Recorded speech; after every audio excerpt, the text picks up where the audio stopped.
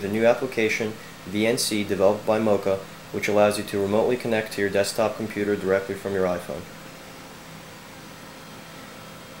You can download the application in the App Store, and it's actually free. So, from the home screen, go ahead and press Menu, Edit Connections. As you can see, we already have 2 connections in here.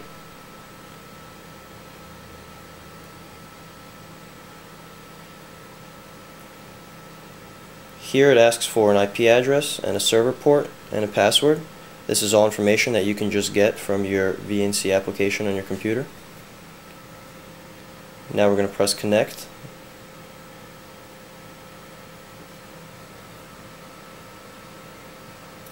And there you go.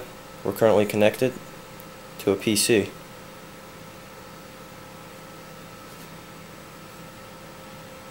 Here you can see our taskbar. I'm going to press the start button, and there you go, full access to a PC. Now I'm going to disconnect,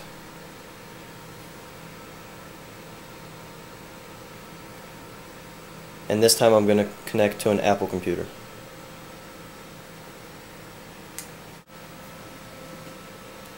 This warning is just telling us that the resolution is too high for the iPhone to handle. That's because the resolution on our Mac is extremely high. That's alright, we're just going to press OK.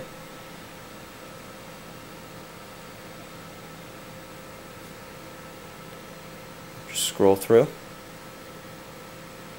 And there you go. Connected to our Mac. You can zoom in and out, iPhone style. And there's our Mac dock.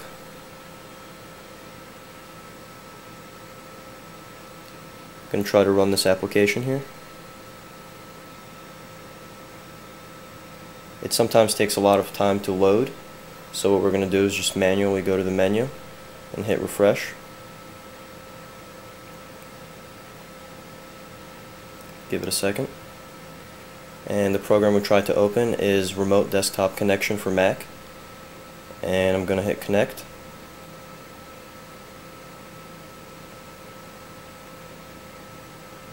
And now what we're actually doing is connecting through our iPhone to our Mac to the original PC that I showed you the first time I connected using the VNC client.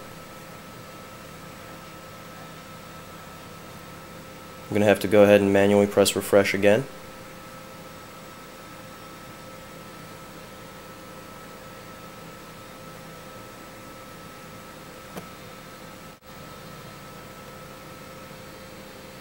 Let's hit connect again.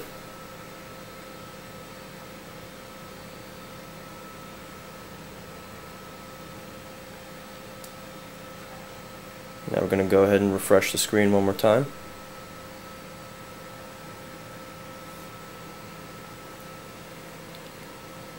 And there you go. It's a PC again. So this here is a 3-way connection from the iPhone to the Mac to the PC.